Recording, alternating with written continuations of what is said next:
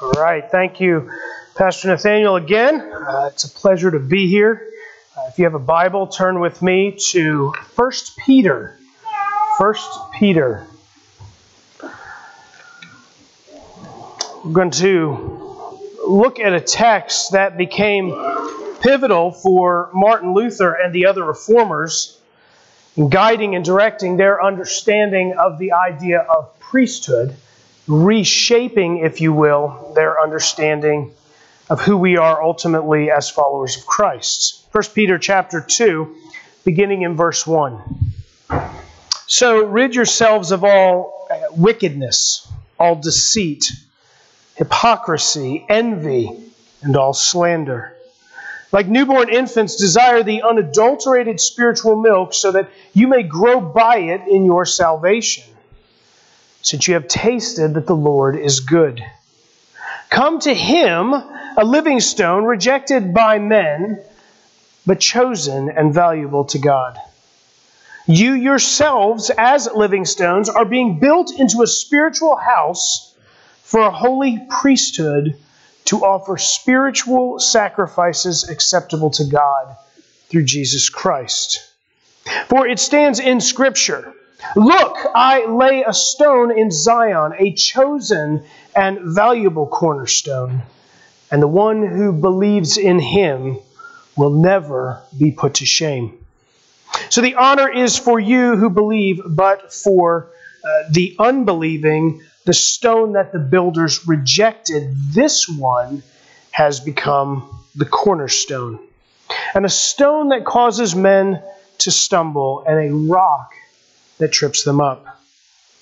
But, in verse 9, but you are a chosen race, a royal priesthood, a holy nation, a people for His possession, so that you may proclaim the praises of the one who called you out of darkness into His marvelous light. Beloved, once you were not a people, but now you are God's people. You had not received mercy, but now you have received mercy. Again, let's go to the Lord in prayer. Father, again, we come to you pleading with you to speak to us both through the text and through believers who have gone before us, those men and women who have faithfully carried the torch of the gospel forward. We ask that you would quicken our minds and our hearts to an understanding that we might ultimately flesh out our faith in a living and vibrant form, that the name of Christ might be exalted and you, our great Father in heaven, might be lifted up. We ask this all in Christ's name. Amen. Well, again, this morning, I spent some time specifically talking about the doctrine of justification, Luther's understanding of how it is that one comes to a right understanding of their relationship with God and a right standing before God. And that was a revolutionary shift and change for the course of church history. It shapes even the way in which you and I understand what the gospel is, and the way in which we present the gospel to our coworkers and our neighbors and so on. But it wasn't just justification that the reformers changed. Ultimately, there were several other ideas that Martin Luther here really sets forth for us. Several ideas that reshape the landscape of the world in which you and I live. Specifically, Luther began to embrace things like the vernacular. That is just simply a historical way of saying one's common or native tongue, one's heart language. He also reshaped our understanding of authority, the way in which we understand what it is that we found our doctrine and our church practices on, ultimately looking to the text of Scripture to be that guiding force, that guiding directive in our lives. And also, as we'll talk about tonight, his recasting of this idea of priesthood, specifically from this 1 Peter chapter 2 text, would reshape the landscape of the way in which the church ultimately gathered, how it saw its mission, and so on.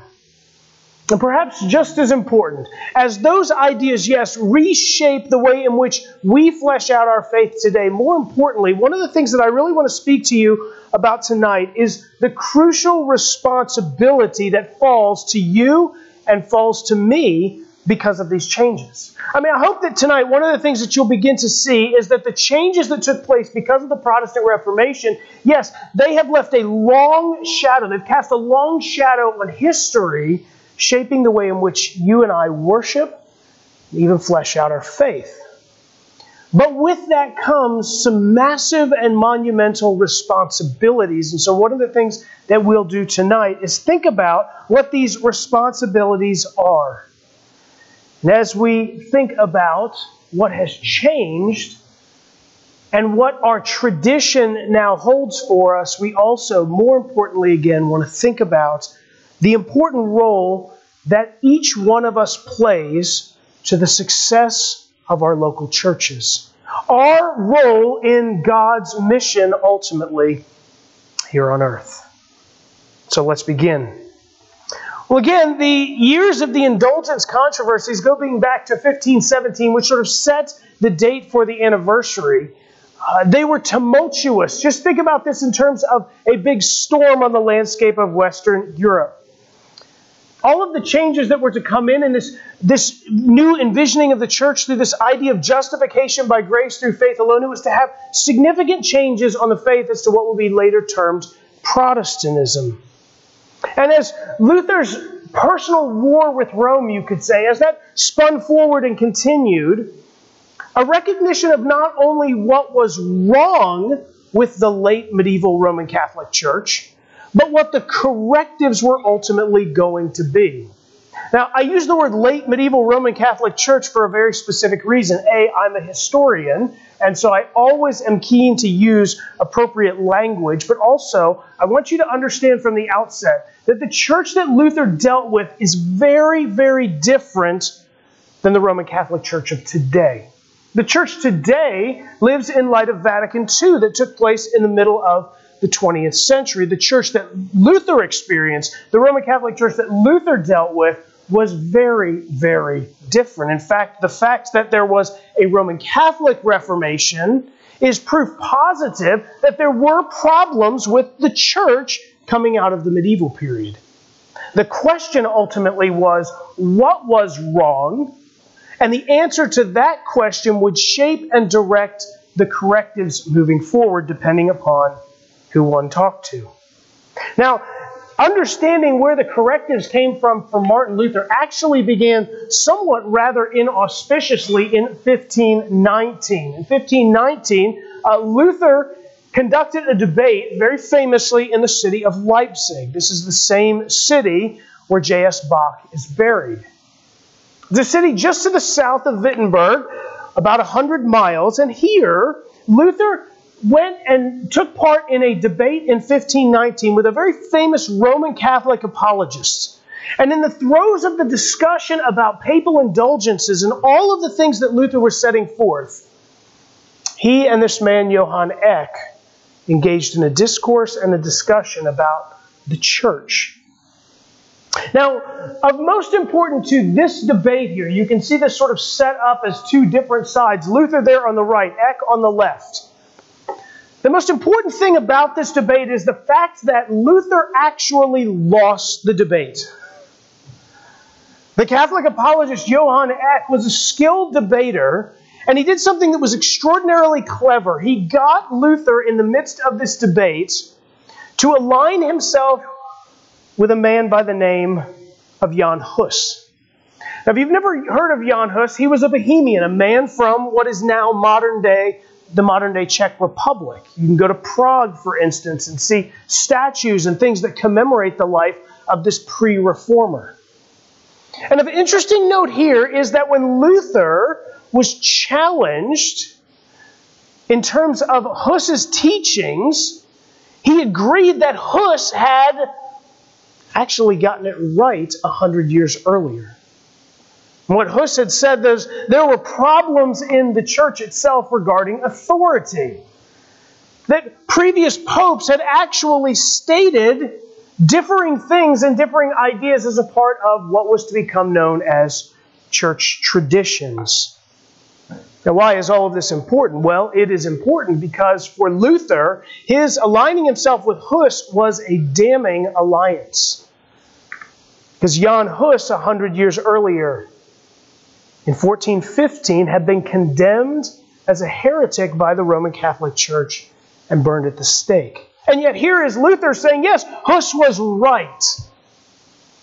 And so what inevitably happens through this very famous Leipzig debate is this. Luther realizes that these papal indulgences, the selling of God's grace through these pieces of paper, they are but a symptom of a much deeper, more systemic problem. Well, what is that problem? Well, the greater issue rested in the fact that the papacy had relied for much of its doctrine and its church practice upon a secondary source of authority outside of the Bible. Yes, the church believed in the text, but they also believed in a secondary source of authority called church tradition. Church tradition would be things like ecumenical church councils, Roman Catholic canon law, even papal decrees. This is true even today. When the Pope speaks ex cathedra, or from the seat of Peter, it's as if it were as binding as if Paul had written it in the New Testament, or Peter. And according to Luther, this is precisely why the Bible was so very important, because the history of the church had had numerous popes setting forth doctrine and practice for the church, only to have those ideas roll back up, or differing ideas that contradicted previous rulings and decrees from those popes. In other words, conflicting decrees had proven this very point that you and I know so very well. Humans can and humans do err. That's exactly why when we come to understand what we are to believe doctrinally and what we are to do in places like this as we practice in our churches, it must be based exclusively upon the Bible. And so what Luther came to affirm very famously there is this idea of sola scriptura, or from the Latin meaning Scripture alone. Now, one of the interesting things, hear me carefully here, one of the things that Luther did not do was throw out the idea of tradition altogether. Somewhat of a misnomer about sola scriptura. We think, well, Luther wants to affirm the Bible's authority, and so take church history and sort of throw it out, throw church tradition out. Listen, let me say, that's not what Luther meant, nor what it is he did. I'm a church historian, thankfully so. I'd be out of a job if sola scriptura was understood in that context.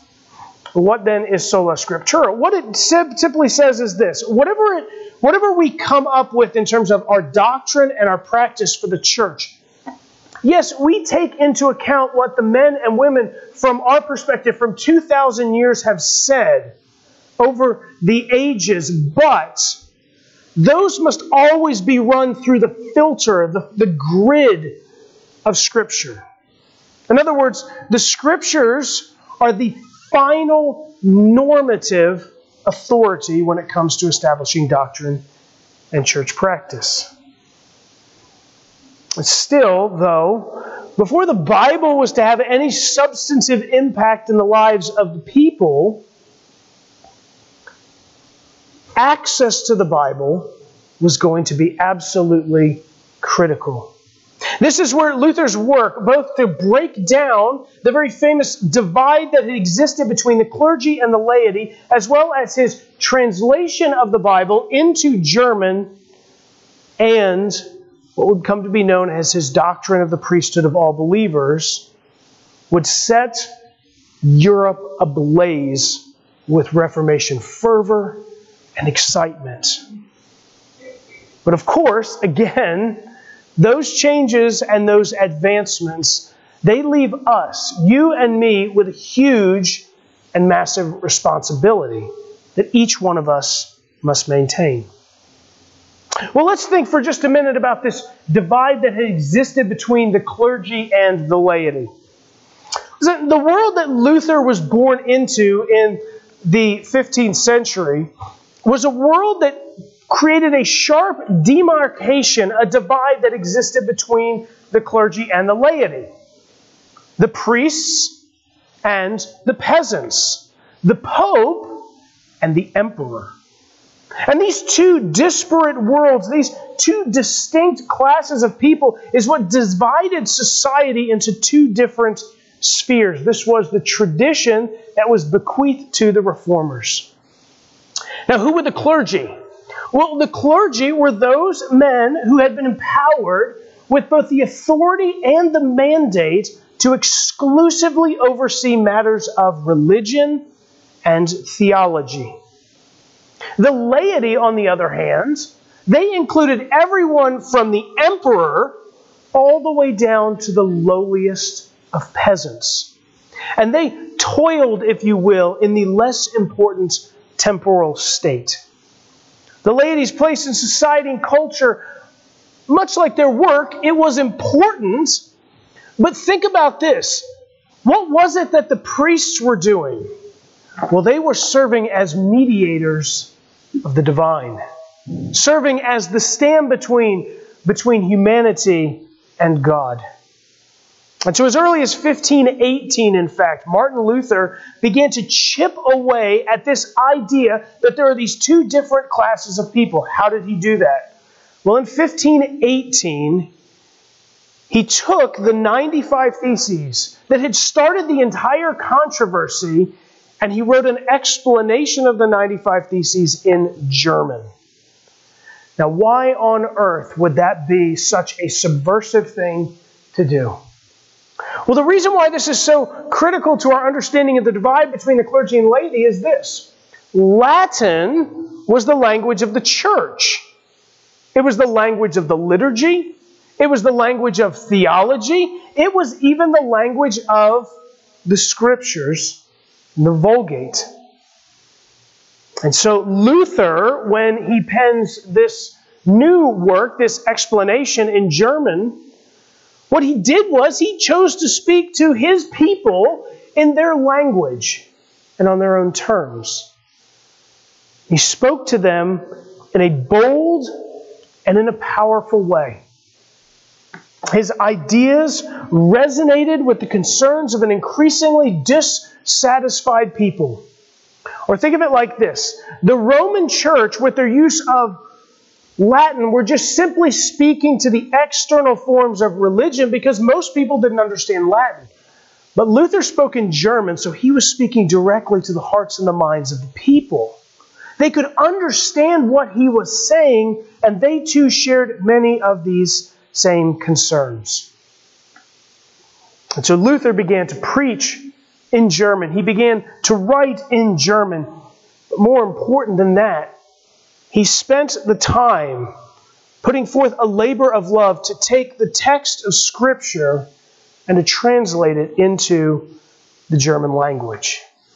In 1521, hiding in anonymity here in this castle in the central part of Germany, he was living underneath the imperial ban. He had been excommunicated by the church. He had stood before the emperor, unwilling to recant his positions, and now he was a man on the run.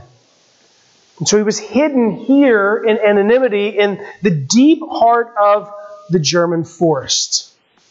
Never one to let time spill by idly, Luther began to put pen to paper and to translate the New Testament. He would spend 11 months. He would spend almost a year in Germany at the Wartburg Castle. But listen, he spent 11 weeks translating the New Testament into German. Think about how much time that would take, word for word, working off of the original Greek text to give God's people God's Word. Luther refused any money for the work. He did not receive an honorarium. He didn't even receive a free copy that he was promised. But why? Why would he do this? Why would he put the Bible into the barbaric German language of all things? Well, here's why. Expressing his desire for his fellow Germans to have access to the Bible, Luther said this: so that we might seize and taste the clear, pure Word of God itself and hold to it. For there alone God dwells in Zion. Do me a favor, if you have a copy of God's Word, hold it up. I trust that none of those are in Latin. You know, our problem today is not necessarily access to the Bible. Our problem is typically just time and intentionality. We have what we need, as Peter would say, for life and godliness. God has spoken to us divinely through this text of Scripture. And now, in our country, here in America, it's not about access that's the problem. It's about setting aside the time and finding the intentionality to hear God's Word. And in many places around the globe, they don't have that luxury. Many people would clamor to have the Word of God in a language in which they could understand. This is one of the great gifts of Martin Luther. Now, there were a number of important consequences to Luther's embrace of the vernacular. His translation of the Bible into German. But of biggest consequence, and the thing that I want to really spend a little bit of time with you here tonight thinking through, is his recasting of the idea of priesthood and the way in which the laity were granted a participatory role in the church's life. Now, from the outset, Luther made clear that he believed this idea of the clergy being over here and the laity being divided and separating, that this was unfounded according to Scripture. In fact, in 1520, in his To the Christian Nobility of the German Nation, Luther said this: there is no true, basic difference between laymen and priests, princes and bishops, between religious and secular. Listen, this myth exists even now today. As we believe in many of our churches and many of our congregations that there is a divide between the sacred and the secular. We think about this in a number of different areas, most importantly for many of us in our work. But Luther, recognizing from 1 Peter chapter 2 the important place of all of God's people as a people who are priests. Turn with me, if you would, to Revelation